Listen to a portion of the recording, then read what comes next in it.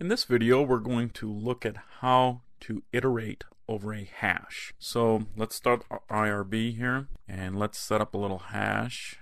I'm going to copy it off another screen here, so save myself some typing. Back up here and remove that space, otherwise we'll get a little error.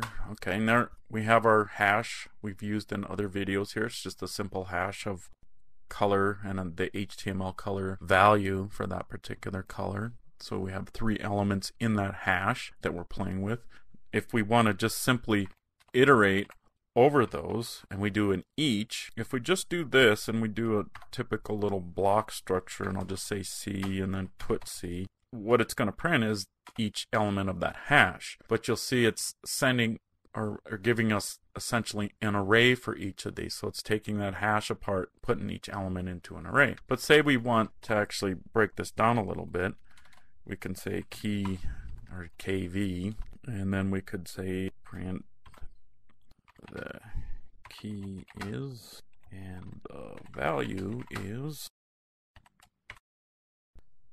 So what I did was I created a block with our curly brackets here, and because this is going to be 2 elements of an array, I can go ahead and use this value or this variable receiver using 2, because there's 2 parts to this array that are going to come in, and then my P is just a shortcut for puts, and then my string that I want printed out, and I've embedded inside that string 2 evaluative structures, one for this K variable and one for the V variable. So now you'll see it printed out here. Oops, I gave it one too many curly brackets there. So we walk through, and it just simply prints out for each of these. The key is white and the value is FFF. And you'll notice that it's actually took our key and evaluated it as a string and not a symbol. So be careful with that. If you're expecting it to have the colon in front of it, you might have to manually put the colon there. So that's one way. If we want to just march through each key and see what keys we have in there, we can do this.